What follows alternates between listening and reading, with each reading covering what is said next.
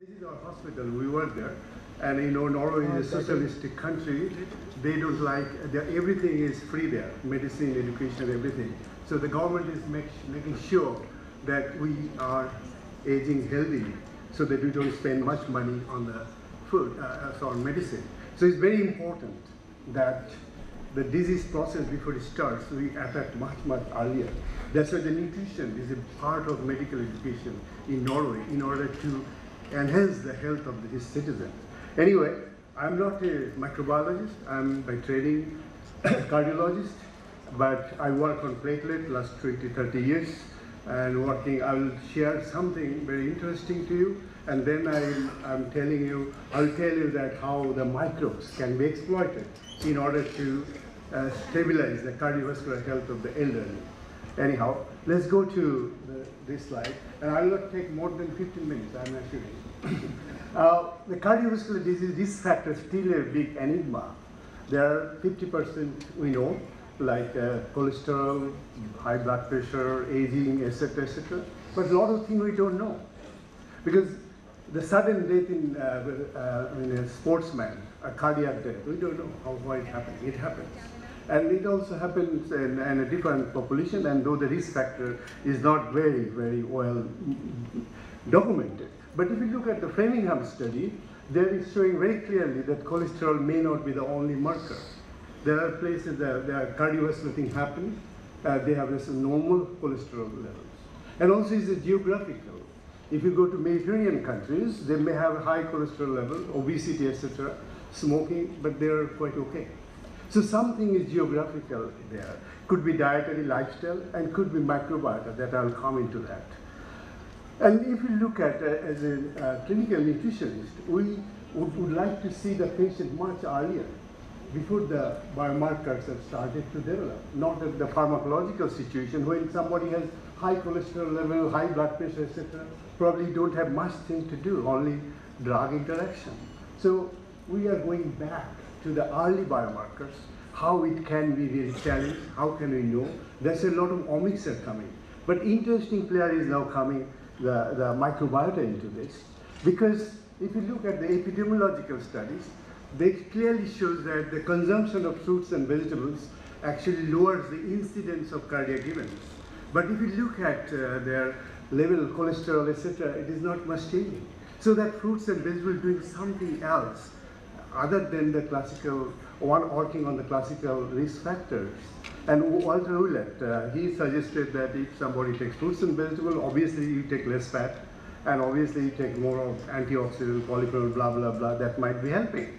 But emerging concept is coming that the cardiovascular event started much earlier than we think. Even if you look at the cot death babies in Italy, the babies, when there is a pathology done, there already plaque is there. So there are two things I'll be discussing. One is the hyperactive platelet, and then I'll come to trimethylamine oxide, the contribution from microbiota, which actually we have a big problem with it. Now, platelet is a very simple cell, but it's very complicated. Its life is 10 days. We have 10 billion or more platelets. It's like a reconnaissance flight, searching all over the blood vessel network. And if it sees any discontinuity in terms of cutting your blood vessels or atherosclerotic plaque or not uniform endothelium, then it tries to react. It becomes hyperactive. And this hyperactivity of platelets is a very important mediator of atherosclerotic processes. That is a lifelong process. At the same time, the hyperactive platelets are involved in cardiac events. So there are two things happening here. The hyperactive platelet that you see, generally it should be very shiny and very nice cell, but it gets activated. Because of activities like hyperlipidemia, obesity, diabetes, smoking, insulin resistance, you name it, even the microparticles, 2.5 microns, the study showed in Brazil that can activate platelets by itself.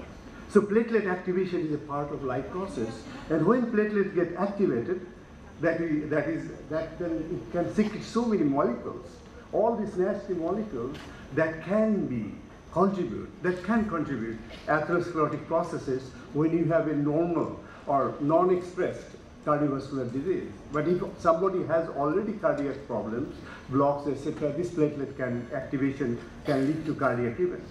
But the question is, and if you look at this, sorry, before I go there, the endothelium surface also gets activated. The rolling of the blood cells, blood flow is disturbed, and blood is a thixotropic fluid.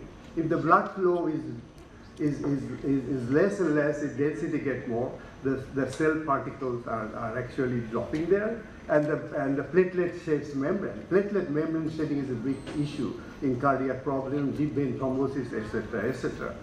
And platelets also contribute hypertension, and that no blood pressure medicine can take care of it. If you look at the right side, the vasoconstriction is a different mechanism that involving a nervous system, and that can produce and can cause vasoconstriction. But if your vessel is quite okay, then a lot of purinergic receptors actually relaxing by producing nitric oxide, endothelial reduction factor, etc., etc. So we have a lot of problems when platelets get hyperactive. But under these conditions, that platelet get very hyperactive. And I put a new one, the blood level thimethylamine nitric oxide, that is a contribution from some microbiota. Now, the platelet has a redundant pathway of gate activation. And one of these important pathways is expression of glycoprotein 2B3A, that is the receptor for fibrinogen. Platelet aggregation happens. And if you look at all these aggregating agents, collagen, epinephrine, etc., they all work through the phospholipase activation, arachidonic acid release, and then thromboxane A to B2 comes, and that is the most important to bring the glycoprotein 2B3A together so that the platelet interaction can go through fibrinogen receptor. But if you look at thrombin, thrombin can also directly activate this receptor. So even if you take tons of aspirin, when there is a plug is broken, the thrombin will be generated by extrinsic pathway and then can activate and aggregate the platelet. And aspirin is no use to that. And also important thing is that under this condition like collagen, etc., this aspirin might be working. And yeah, 30% of us here are resistant to aspirin. It can be more, but 30% people, aspirin simple don't work. And doctor doesn't take care of it, whether this aspirin or what you call it, clopidogrel is working or not. But we checked, and also other people checked, 30 to 35% people don't respond at all to aspirin. Now, recently, as Professor Ganguly was saying, older people, yes, people are getting much more older and they're taking aspirin. But FDA said that you cannot take aspirin as a primary prevention. And there are a lot of stories, if you follow recent articles and then newspaper, saying that aspirin failed in a lot of cases. Then what is the solution? We have active platelet. We have for the people who are sitting there for a long time, the young people, and this the platelet hyperactivity leads to atherosclerotic processes. And we cannot take aspirin because of side effect and also 30% resistance. So I was interested to find out natural sources of anti-platelet. And we looked at all the fruits, vegetables available while I was working at the Rowett temporarily. And we found that tomato has a very, very potent anti-platelet factors. And there are hundreds of compounds. They're water soluble, and they work. They also inhibit thrombin-induced aggregation. We have tons of papers published from American Journal of Clinical Nutrition to European Journal, etc., etc. And this is the only slide I'm showing that if you take that extract or 2 tomatoes, you can see there is a drop of 30% of platelet aggregation. And we don't want more than that. Then the bleeding problem would be there. And this product is the first product in European Union got approval from the European Food Standard Agency out of thousands of applications, because we have more than 10 human trials. We have a lot of mechanistic studies. It's all human, and we know disease people who are included in the trial so that it can be used for normal, healthy people to maintain their health. That is the definition of functional food. Now, the question is, I was talking of trimethylamine oxide. It is a very dangerous molecule, as Dr. Anurag Prabhupada expressed in his talk. It can come from red meat to carnitine, choline, etc.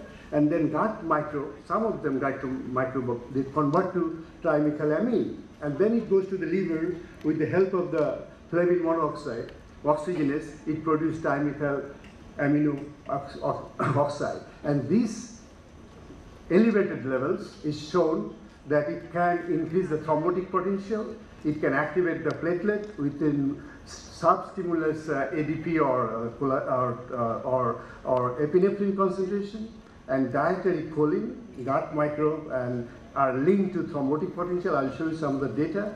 And microbial transplantation shows that thrombosis potential can be reduced by who can reduce the TMO. And there is a study done, a lot of meta-analysis done. It's showing that circulating level of trimethyl amino nitric oxide is a very important risk factor for cardiovascular disease.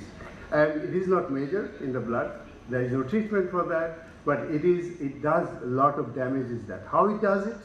If you take choline, creatinine from red meat, etc., then it is converted to trimethylamine, and then it goes to bacteria. Bacteria convert to trimethylamine. Then trimethylamine goes to the liver. With the help of enzyme, it is produced trimethylamine oxide.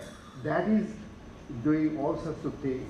It can be involved in diabetes development. It can have a problem of kidney, and it leads to atherosclerotic, and it increases platelet hyperactivity, and it produces a heart attack and metabolic syndrome.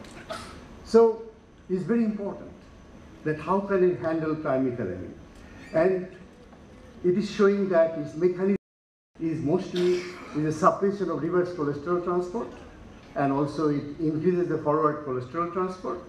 And it is also actually regulating scavenger receptor, CD36, and it is also reduces the bile acid synthesis and so many things. But the most important, being a platelet man, it actually activating platelets and increasing the membrane shedding of the platelet. That is very important for us.